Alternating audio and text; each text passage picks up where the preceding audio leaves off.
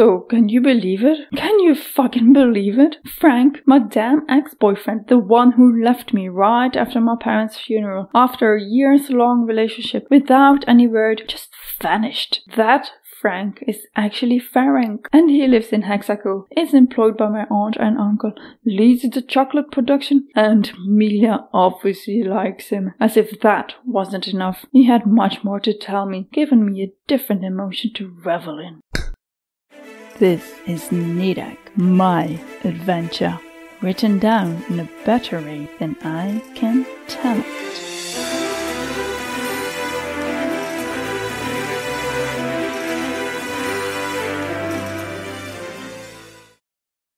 Episode 50.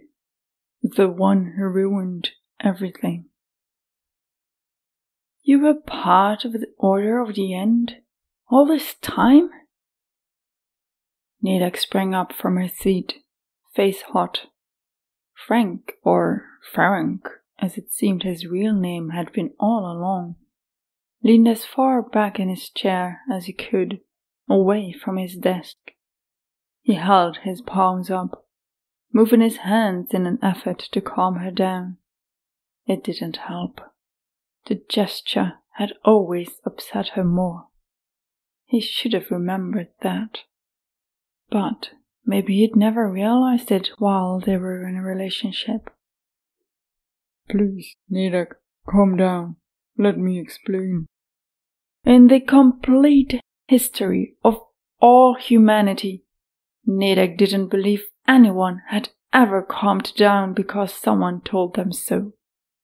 What a silly thing to say. She growled and hit her fist on the desk, leaning forward, speaking through her teeth. I've had a lot of different and extreme emotions these past few weeks, but rage wasn't part of it until now. Until seeing you. Can't believe I worried about you. She threw her arms up, kicked at nothing, walked around the chair, and plunked down.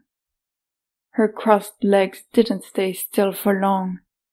The upper leg kicked up and down enough for her whole body to move. Talk. I'm afraid there's more you won't like. So let me start by saying this. I truly did love you. It wasn't planned. I wanted to leave the Order, but that is not as easy. Not easy? You should have just told me.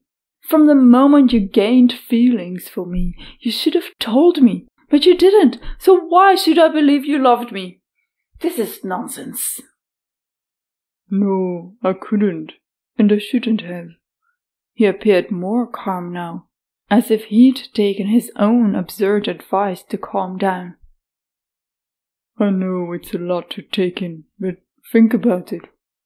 You can see the preposterousness in what you just said, if you can look beyond your anger. And yes, I know you're smart enough to do that.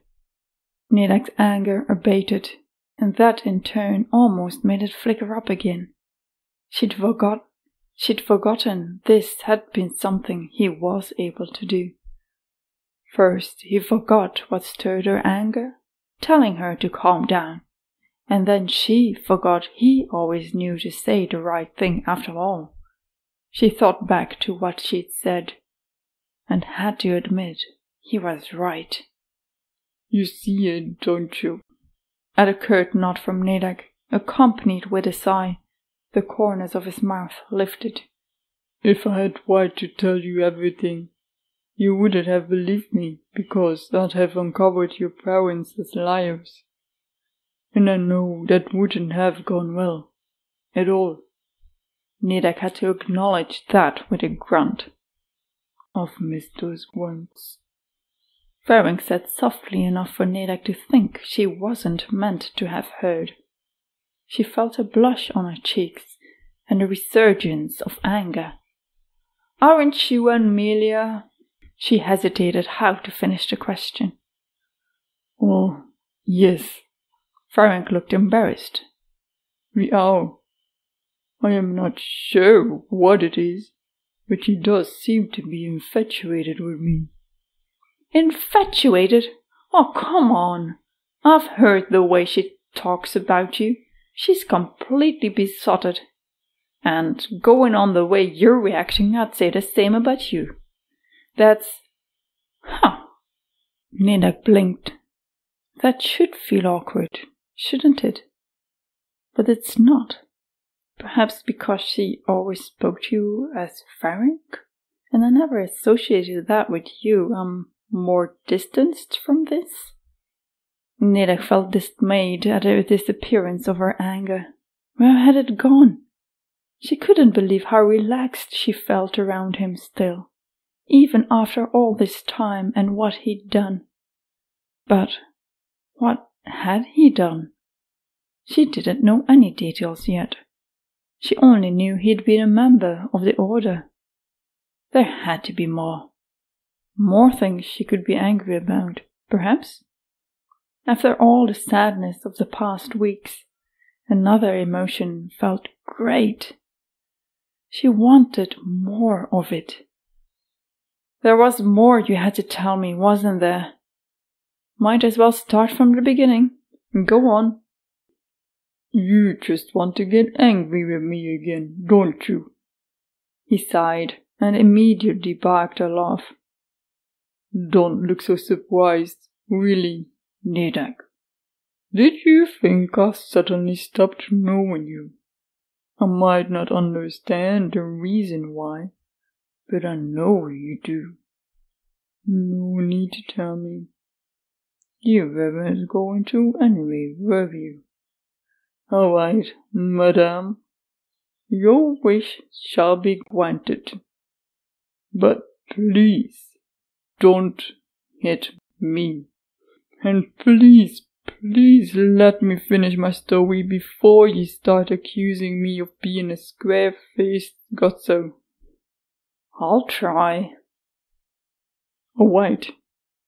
So, we didn't meet by accident. I've been in the Order ever since I was deemed old enough. One day, I had the great honor of being called in for a special task. They proposed it to me, but I knew they wouldn't have trusted me to keep my mouth shut. So I accepted. At first, they said I'd go into a world much different from ours. They'd give me about half a year to adjust to the world, and then expect me to befriend someone, preferably get more than friendly. Nadec's teeth ground together as he spoke. Even though she tried to keep a neutral face, she knew her lips pressed together in sync with the tightening of her cheeks. She forced her fists to unball. Keeping her foot from shaking only worked for a couple of seconds.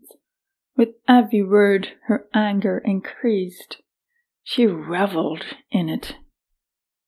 I thought by world, they merely meant a different area of our world. Farenk continued. Different enough so our culture to seem like a different world. I was wrong. The man named Klopper transported me into Earth, as I was informed it was called. At first, I had difficulty believing it to be a different world, but my disbelief didn't last long. It was incredibly hard to adjust to coming from a society without any technology worthy of mentioning.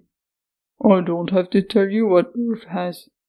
Normal hardship in adjusting. He had been looking at a spot at the desk this whole time, but with this he wagered a look up at Nadec. She twitched her lips in a sort of grimace, which somehow conveyed agreement. He lowered his eyes again. Half a year certainly wasn't enough to learn everything, and despite my best effort, it was obvious I was out of place. Hence why I said I came from a tiny country village. Thanks to all that technology, I'd been able to find an existing village beforehand to establish my background. Of course, as you may have guessed, no. The thing about my parents being dead and having no other family was a lie to avoid you wanting to go and visit. Even then, you still made it difficult at times to convince you I didn't want to return. He grinned slightly. Nadec was not amused. I wanted to visit that village for years. From what the internet told me, it seemed like an interesting place. Like going back in time 20 years or more. When you disappeared, I almost went looking for you there. I even bought all the tickets and everything I needed for the trip. But in a fit of rage and grief, I cancelled it all, thinking since you left me, you probably wouldn't want to be found. She blinked her eyes, dispersing the wetness. The day she cancelled it all had been the day she'd broken down on the street and found Kitty. I am incredibly sorry for all the hurt caused, Nadec. I didn't want it. I didn't know what I was getting myself into. I didn't realize the woman they wanted me to entice would actually capture my heart.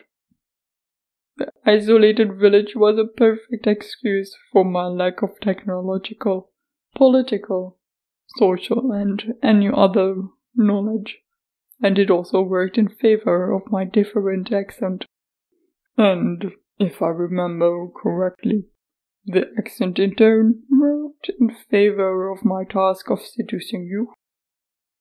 You damned man. You know well enough you remember it correctly. It was one of the things that attracted me to you from the first time we met. I told you that often enough. Damn it. She mumbled the curse under her breath. Farenk cleared his throat. Yes, well, lucky me, I suppose. Either way, the reason why they... Just a second, I have a question. How did you know where to find me that day? Oh, well, during the half year of preparation, I would get regular notes sent to me. I do not know how they did it. There was a specific tray in my apartment, which the man Klappa said never to move and to leave empty at all times, except with return notes and such, and... I remember that tray, Nadec burst out. It was ugly as hell. I never understood why it just sat there doing nothing. You know, I had my doubts about it being some kind of omni ritual from your village. I was right. I'll never forget that time I put my handbag on it. Your reaction was a bit over the top, for sure. Yes, well, it was important. They could have accidentally transported your handbag away. How was I to explain that? Avery, they'd given me your name before, and ordered me to find you. Lucky for me, your first name is unique.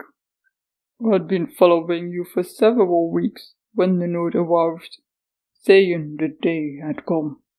I knew you'd be at that cafe around that time, so I set the plan in motion. I only followed instructions. You only followed instructions, Nadec said flatly. Despite her anger, she did understand his position. Like he said, he didn't have much choice. Nadec admitted she probably would have done the same. Or perhaps not. It was more likely she'd have tried to run away. It wouldn't have been too difficult for Farenk to disappear in some busy city. Why didn't you leave? You could have easily run away. I doubt they would have taken the effort to find you back. Especially seeing how much effort they had to take for finding me back after my parents died, she thought. They had my sister. They mentioned it in a casual way, but it was an obvious threat. She also works for Mistress Nadec and Master Steetham now, but I'll get to that later. This is the hardest part to tell you. You don't know yet why they wanted me to seduce you. It's not pretty. He kept his head pointed down, but looked at her through his eyelashes. I am forever in your debt. This is the most despicable thing I ever did, and never will I lower myself to such a thing again. Just fucking say it already, for balls' sake. Impatience lay heavy in Nadec's tone of voice. They wanted me to break you and your parents apart. I never understood why, and... Nadec didn't hear the rest. His voice faded as her thoughts took over. He'd succeeded in his task. Her parents hadn't approved of him. They'd had several huge arguments about their relationship, until finally one massive enough to make her move out of the house she grew up in. They were probably close to telling her all about Parallelian and the royalness of the family. They had tried so hard to get in touch with her after that. She was stubborn and never answered her mobile. They eventually regained contact, but spurred on by Farenk, it resulted in another heartbreaking fight between Nadec and her parents. A few weeks later, they were dead. You have been listening to Nadec, Chapter 50, The One Who Ruined Everything. Narrated, adventured, and lived through by myself, Nadec. Written in a better way than I can tell it by Astrid Ch. Don't go just yet. We've got bloopers coming up. Find us on Twitter at Astrid Ch and at Nadec and Kitty. I've had a lot of different and extreme emotions. She threw her hand. Nadec's teeth ground together as he. It was incredible.